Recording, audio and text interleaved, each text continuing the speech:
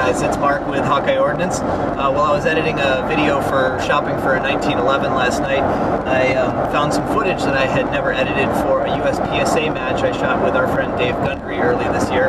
And in that match I had a squib load in my pistol, and I got that all on tape, so I thought maybe it'd be interesting to do a little video about that. So go ahead and check out a few of the stages that went off flawlessly with Dave and I, and then we'll come back and talk about that squib load when it comes up later in the footage.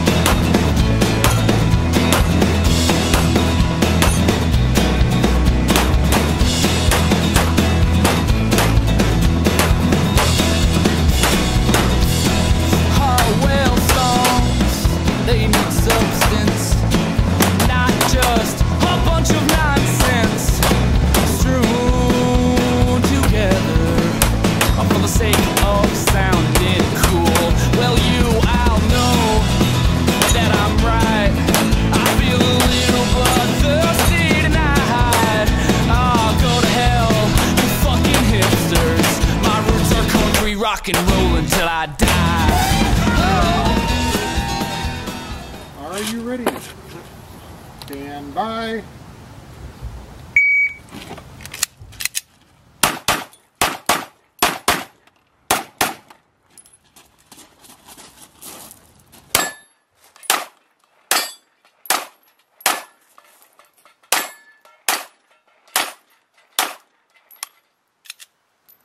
Stop. That was a squib.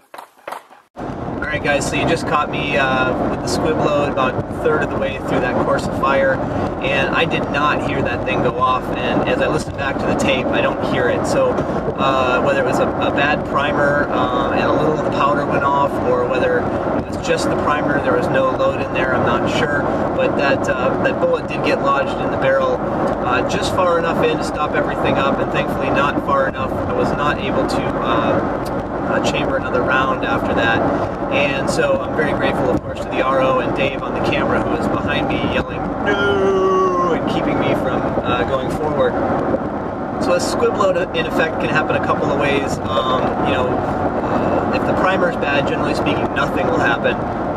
But if there's not enough gunpowder in there, or there's no gunpowder between the primer and the bullet, what'll happen is the primer's enough of a charge to push that bullet out and get it stuck in your barrel. And the big danger, of course, is that you'll chamber another round behind it that has enough room to go off, and you'll blow up your barrel, of course taking out potentially a finger or an eye or any number of really negative things that can happen. So you got to be careful of that. There is no real good way way of preventing a squib, and we're seeing more and more of them in shooting, just as the ammunition manufacturers and the component manufacturers are cranking these things out as fast as they can to keep up with the demand. So it's something to be really conscious of, but don't freak out about it. Just if the gun goes off and it doesn't feel right, stop and clear that gun, make sure it's safe.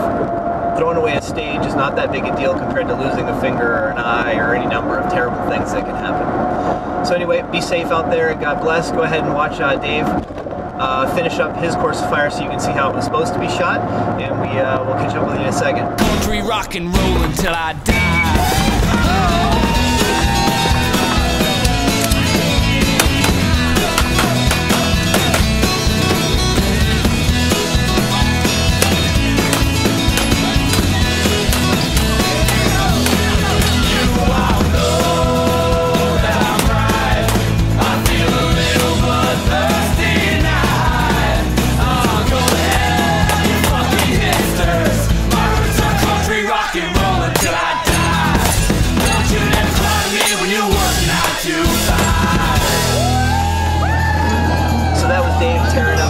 The rest of that course of fire so you can see how it was supposed to be shot.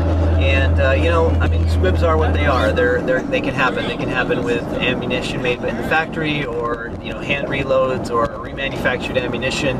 It's just every now and again you get a bad part or a bad load. It is what it is. If you're shooting a lot, you're going to run into them once in a while. So, we encourage you to check your ammunition over before you shoot it, and just be really careful out there. Ears and eyes obviously are, the main protection that we have, and then of course the RO behind me, who was awesome.